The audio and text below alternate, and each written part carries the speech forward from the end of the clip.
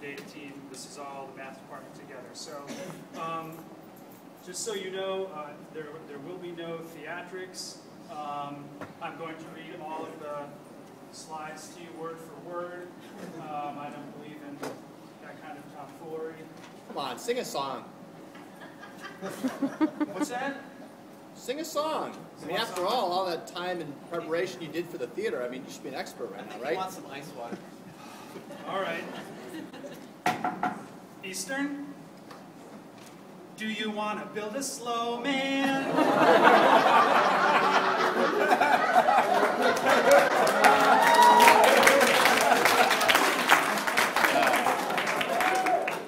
Come on, let's all collaborate.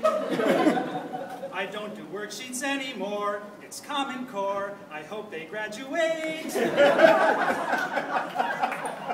They used to take wild guesses, but now they don't. Now they can problem solve.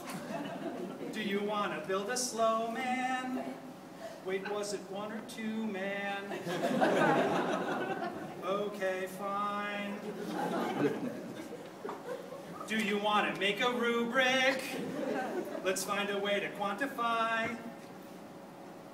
I think I need some kind of strategy, so there's no tragedy when I try to justify. Go away, Carnegie. We've only got each other, and all this data seems forced. I hope Carly just walks by.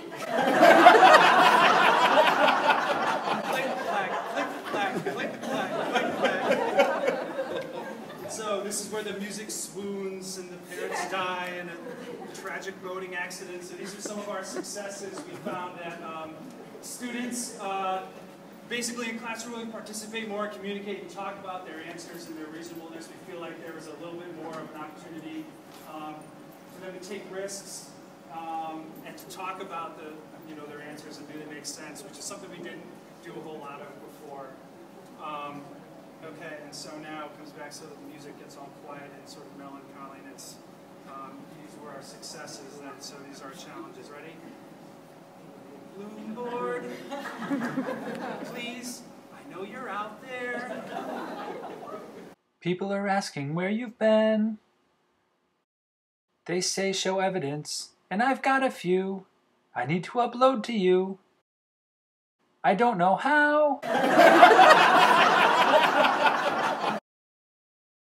We have to look to next year to get this right. That's what we're gonna do.